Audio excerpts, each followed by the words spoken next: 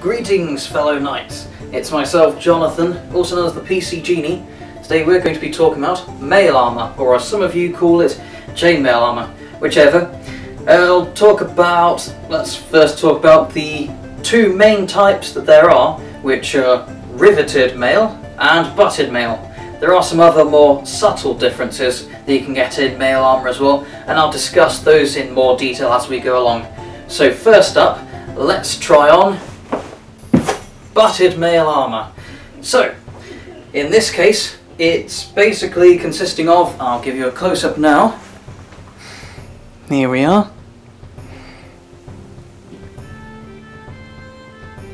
So, what you should have seen is that the butted rings are just very basic rings. They have a split so that they can open up sideways, go into the pattern and then close sideways. And this is in a pattern that's called 4-in-1, so for every ring that there is in a pattern, or at least in the middle of the pattern, there are 4 others on each corner, simple as that. And they've got a sort of a flow and pattern, so you should see almost like a sort of a left-right as it sort of goes up and down. And by that they all sort of combine together, and it's sort of that scenario where the whole is better than the sum of its parts. But in the case of butted mail, it's not historically accurate, unfortunately, because for the amount of metal that's required, which is pretty much almost identical to how much you'd need to make something like riveted mail, it doesn't provide as much protection. Although there is a degree of sort of slash protection, those sorts of cut resistances, and spreads force from impact slightly, especially if you've got things like maybe a gambeson or some thick padding underneath. But the problem is, because the way the rings are designed, because it is just a simple ring with the split in it that opens and closes easily, rather than using something like pliers to open and close them, something like the point of a sword or a spear, and even actually some impacts and cuts, will actually pull the rings apart and will destroy the mail armour underneath. So unfortunately, as I actually showed in some tests I did against butted mail, against all kinds of things, swords, axes. It was an old series I did back when this was the only armour I had, and it on most occasions showed that the armour was nearly useless against them, unfortunately. And this is the thing, because it can put almost a bad sort of perspective and a bad light on mail armour itself, so that people sometimes think that things like butted mail, and actually all mail in general, is quite weak. You know, almost like, you know, the equivalent of tissue paper for armour. But actually it's just the fact that this is poor quality, unfortunately. So let's have a look at something a lot more authentic, shall we? So we shall switch to riveted mail. So, in this case, it's a lot more authentic. Now, here, I'll give you a close-up. See if I can get the right angle. You might be able to see on quite a few of the rings, well, all of them, sorry, you should see what look like almost little blobs or dots. Those are rivets, and rather than something like butted mail, where you've just got it opening and closing on itself, it actually overlaps slightly, and there's a hole punched in the middle, and there's a rivet which secures it closed, which is significantly tougher. I'd say at least triple the strength. I'm not exaggerating now, it's probably more than that, but I'd say at least triple the strength of what you'd get in butted mail. And it is something, if you look at the sort of artwork and, well, actual finds of medieval mail, they all show that it is riveted.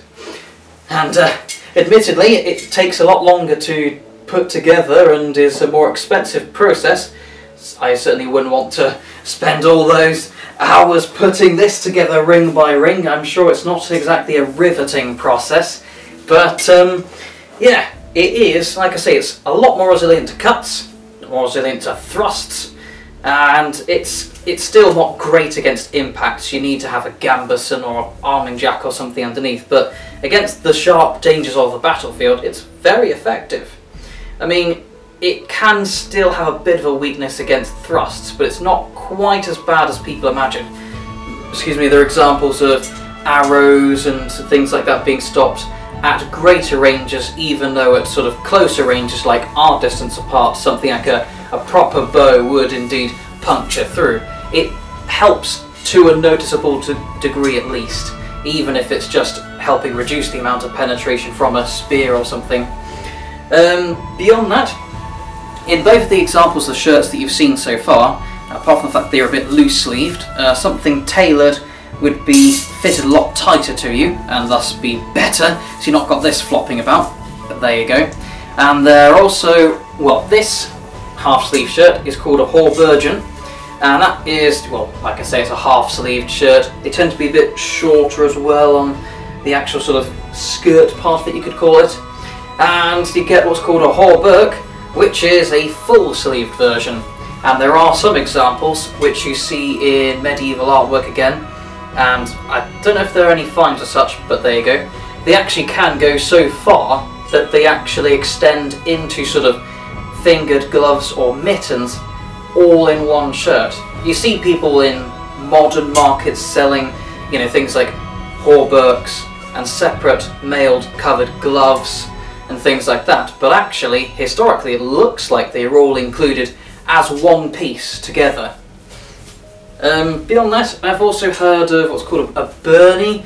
Now, people have made estimations on what it means, what sort of length it would be, like it's shorter than a haubergeon and that sort of thing, but haven't really found any evidence that shows it any particular way, so it's hard to say. But what we do know at least is that there's the hauberk full sleeve and the haubergeon half sleeve, and if you look further back you can sometimes see sort of vest versions that are completely sleeveless, but usually you do have at least partial sleeves.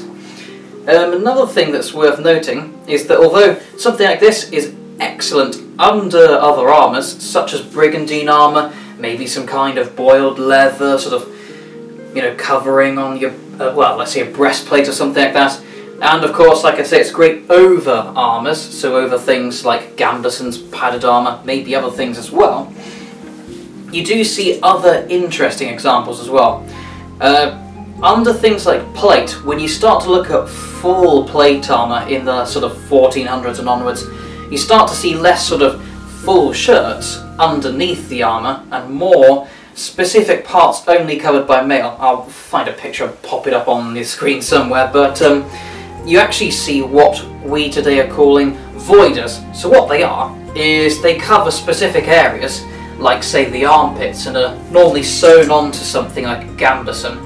And the idea is they're designed to be worn under full plate armour, because although things like hard steel plates on full plate is of course stronger and is the better armour, it's rigid. So even when you look at the best armours, full plate armour, you know, your stereotypical knight in shining armour, you've still got the problem of you've got areas like inside the elbow, in the armpits, cuff of the gauntlet, bits like that, even behind the knees and those sorts of areas, which aren't you know, you can't properly cover with plates, because as you close in, say you're in your armpits or in your elbow, it's going to get caught and you won't be able to move anymore, which is bad if you want to have the manoeuvrability to fight. So what they do is, with things like voiders, even in that later armour, mail still has its place and presence in that it covers those particular gaps with a not quite as tough but still pretty decent and fully flexible armour. And that's one of the things that makes mail actually one of the longest serving armours in all of history. It goes right from a good couple of hundred BC all the way up until basically the Renaissance. We're talking 1500s or so. And the reason being, although mail armour is quite heavy as an armour, it's still of course very flexible, so it eliminates one of the core, most extreme problems you'll ever get in armours in history, which is, like I say, with the things like rigid steel plates, with other things like scale armour, lamellar armour, all the things you can think about. Often they're too rigid and therefore they can only cover areas like the torso or the outsides of the arms. So with mail, it means that it's been so popular because, despite the fact that it is obviously a metal armour that's very protective and very tough, it's still flexible enough that it can be worn under armours and it can be used to cover areas like the armpits. And as you can see, this shirt covers my armpits. There are very few other types of armour, except types of soft padded armour, that would ever do something like this. Normally, that's an exposed spot where someone could do something like what's called half swording and stab me under there. So yeah, all in all, mail armour is quite underestimated. It's fantastic stuff, and if you are ever going to do anything like reenactment, or if you're just doing sparring in historical European martial arts or whatever, I'd strongly recommend getting mail armour, and in riveted form.